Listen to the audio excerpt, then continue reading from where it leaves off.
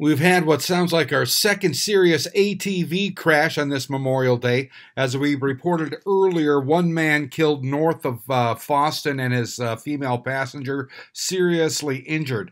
Now, just after 8 p.m. on this Memorial Day night, we have a report of an ATV crash just north of Bemidji at 9607 Sunnyview Court. Here's some of that emergency traffic. Trimmy 81 undercars, Bemidji Ambulance West Squad first responders for an ATV crash, 9607 Sunnyview Court Northwest. It's going to be just south of Peace Lane, occupied by one female. She's currently snoring and unconscious. 9607 Sunnyview Court Northwest. Later radio traffic indicated the victim was transported to Sanford Hospital in Bemidji and was then going to be life-flighted to the hospital in Fargo.